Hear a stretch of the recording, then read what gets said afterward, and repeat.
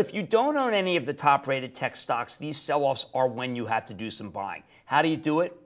Okay, let's just take some real-life examples. The two techs that I think we have that have the best prospects in 2018, the ones we have rated the highest, are Facebook and Alphabet, or we know it as Google. Those are the two that if I wanted to say own 200 shares of, I would make my move on 25% of the position when these stocks have declined 8 to 10% from their highs. That's my old benchmark. The decline was too sudden for us to even react in time to recommend that course. And then the rally too quick to follow up, which is why I'm saying now on this call, when we catch the next 8 to 10% decline, you should put that plan in place to do some buying if you didn't own enough tech already. I'm highlighting those two simply because while Apple and DXC are cheaper, I think that we are headed into an Apple phone cycle where there will be many downgrades like the one we had on Sunday. So I'm not as anxious to scoop some up at these levels, hence why we downgraded it to a 2.